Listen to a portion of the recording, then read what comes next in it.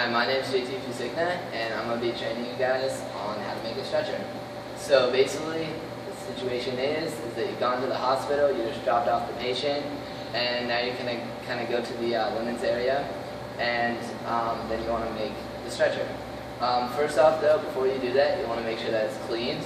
If the patient has had any type of, disgusting like vomit or diarrhea or things of that sort, you definitely want to make sure to bleach down the entire thing. There will be bleach wipes at the hospital.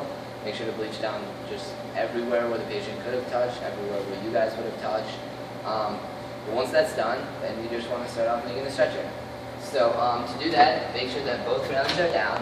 Make sure that all the buckles, as you can see, are kind of laying on the side there. And make sure the pillow's kind of folded back. And then you want to first off take a blanket. And as you'll see, the blanket kind of unfolds like this. And if you can see here, there's a line going down the center, crease. a fold line. And you want to make sure that goes directly in the center of the stretcher, like so. Then you want to take a sheet, and again, it'll have the same type of folding, so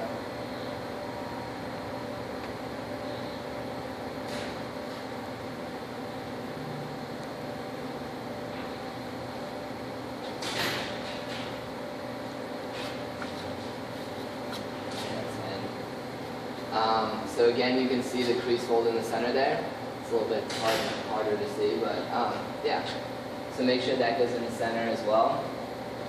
And just kind of lay it down like that. Next part is you want to kind of take the rest of this stuff and fold it under. So to do that is a little bit tricky here. You grab the edge of the blanket that's underneath the sheet, and you grab it like this, and then if you kind of lift up, the sheet will fold under like so.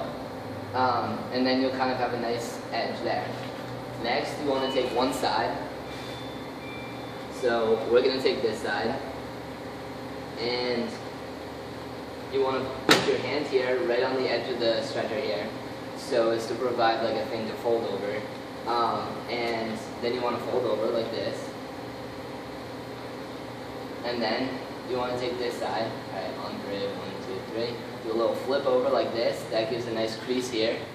And then you want to fold this in half like this. Next, because there's a little bit more here, you want to fold this in half one more time. And then now you're done with one side. Now, when you're taking a patient, you'll be able to take this side and just kind of pull it out, and it'll flip down like this, so you can lay the patient in, and then just roll this over, and it will kind of keep them in a nice cocoon. But then you want to do the next side, so on 3, 1, 2, 3. And then 1, 2, 3, flip. And fold over. And fold in half. It's nice if you can communicate with your partner. Makes the whole process go a little bit smoother. But that's kind of how you do it. Then the next part is to put the railings up and buckle the stretcher up. So, like I'm doing here, you want to make sure that's pretty much tight as it can be.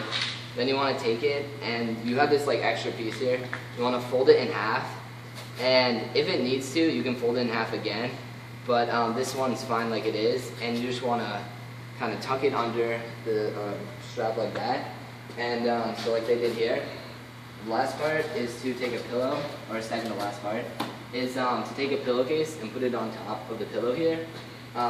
We, at Stanford Hospital sometimes, they don't have pillowcases, so you can as well use a towel, drape it over like this, fold it under here, and that way it'll still provide a covering for the pillow. Last thing is to take a blanket or two and lay it at the very end of the stretcher.